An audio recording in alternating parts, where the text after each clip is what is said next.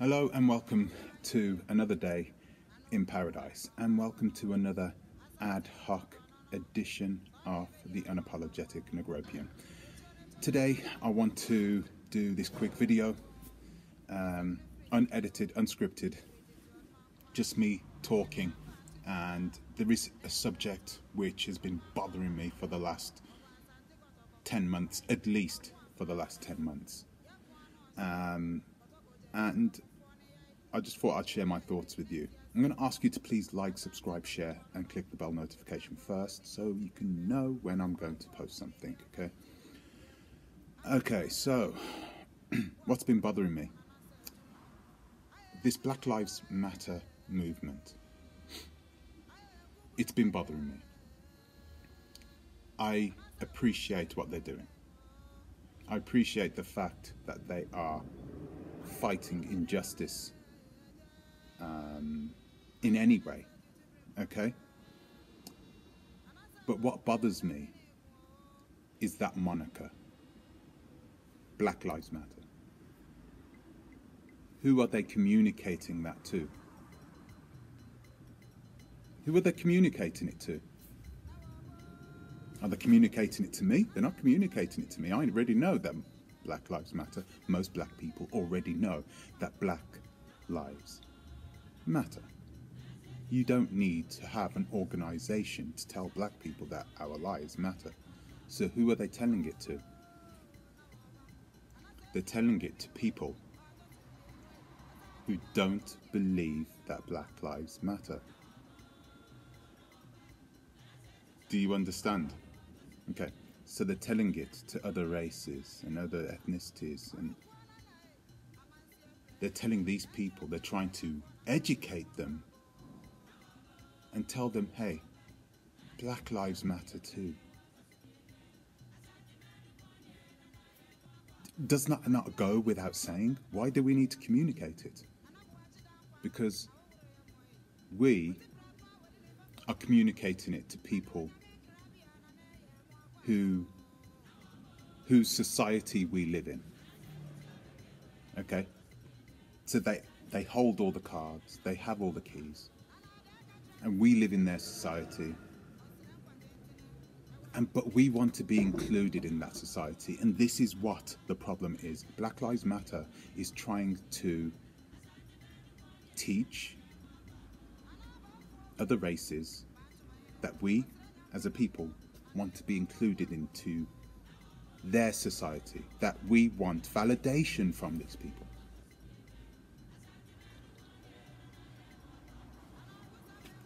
Well, I beg to differ.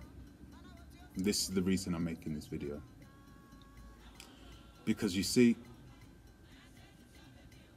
why should we educate these people? Why does it matter?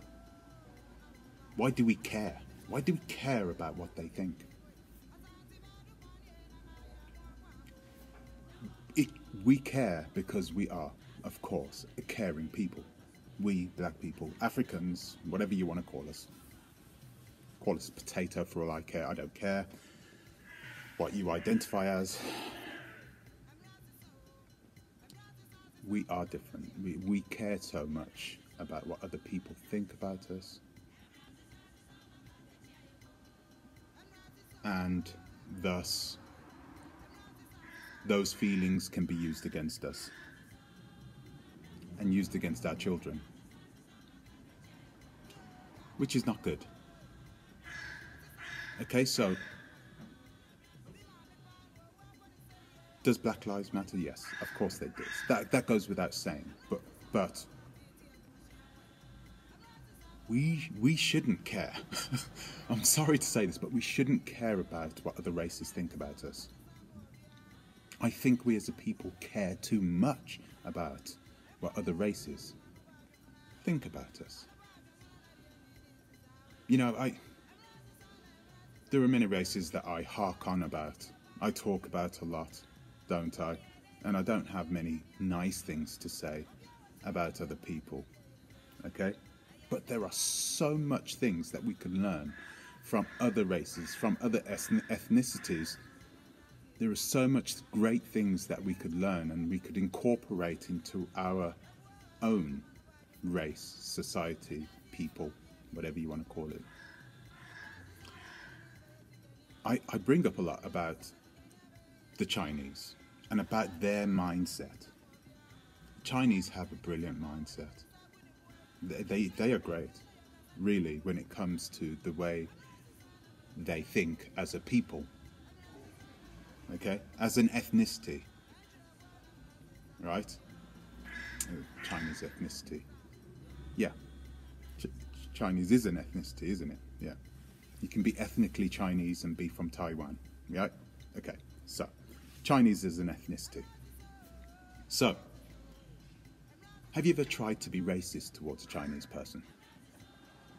Have you ever said something nasty to a Chinese person? No, you probably haven't, but try it. Go ahead. See if it makes a difference to that person's day. I can almost guarantee you that if that Chinese person hasn't been brought up in the West, your thoughts, whatever you said, will just fall on deaf ears. They won't hear you. They don't care about what you think. They don't care about what black people think about them. They don't care about what white people think about them. They don't care. In fact, if you're not ethnically Chinese, they don't care about what anybody else thinks. That's the truth. That's the way they live. That's the way they teach their children. And what does this do to them? It empowers them.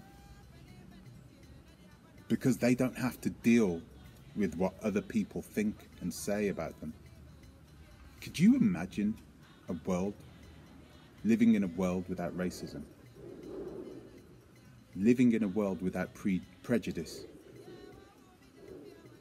Because prejudice is not a problem. It's the way we react to prejudice that is the problem. The Chinese have people prejudging them all the time.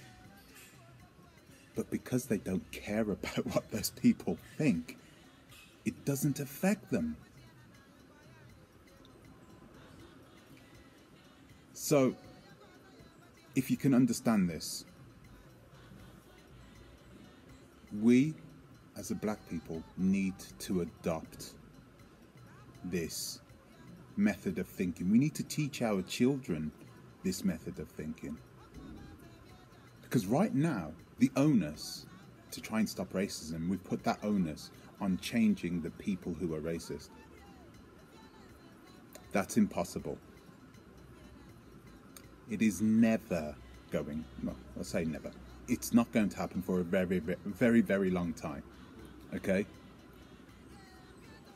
Your generation are going to deal with it, your kids' generation are going to deal with it, and your kids' kids' generation are going to deal with it if we have this system where we believe that we need to change racist people in order to end racism. It's not going to happen that way.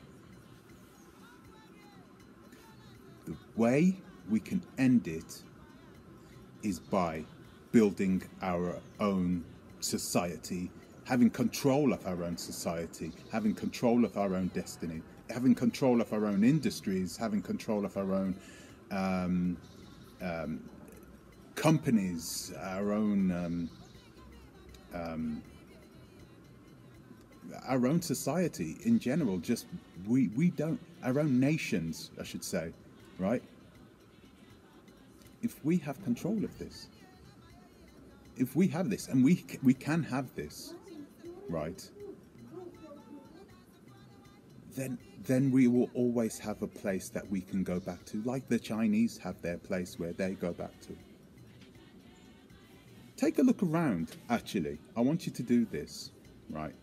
I want you to see how many Chinese are going to be tuning in to see who's won the election in a few months' time. You think they're going to care?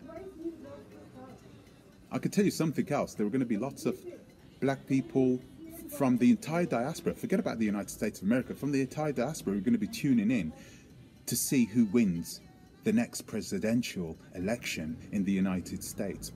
But the Chinese don't care about who runs the United States. They don't get, they're like...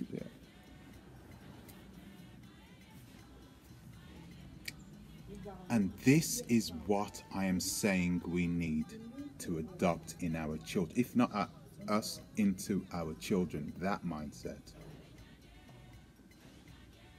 So the feelings, the thoughts, the opinions of people that dislike them won't affect them.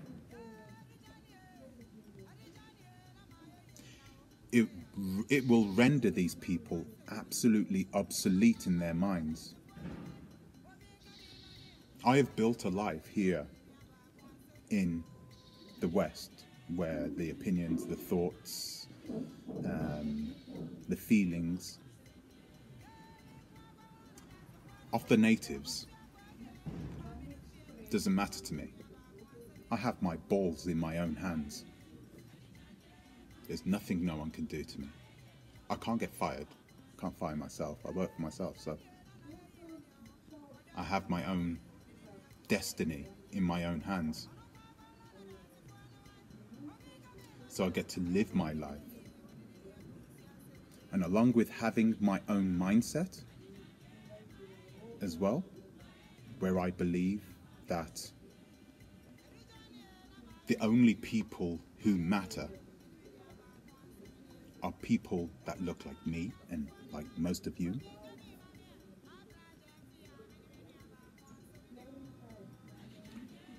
Then my world will be beautiful, no matter where I live.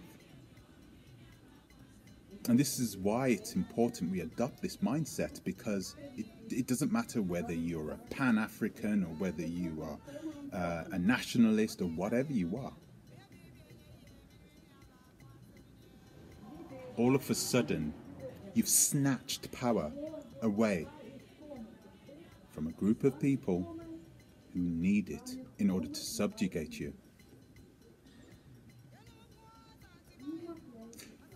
So, I don't want to harp on, but this is really the way I think we should go. And this is exactly what I'm teaching my younger children. My older children, it's a bit too late for it to teach them now. I will speak to them about it. I have spoken to them about it, but the reality is that the world is a beautiful place, right? And we don't need other people controlling it and dictating it for us. Take back that power. Put it into your own hands. Imagine how beautiful this world would be if you don't have to continuously tell people, oh, I care, I matter in this world. Why are you seeking validation from people who are, for all intents and purposes, irrelevant? They are irrelevant to you. And if they are relevant to you, you should make them irrelevant. Okay? So, what are your thoughts about this? I know. It's been bugging me for a few months now, but I really wanted to make sure people got to hear it. Please, let me know what your thoughts are in the comments. Am I talking rubbish? Maybe I'm talking rubbish. Maybe I'm talking bollocks. Let me know in the comments section below. Let me know. And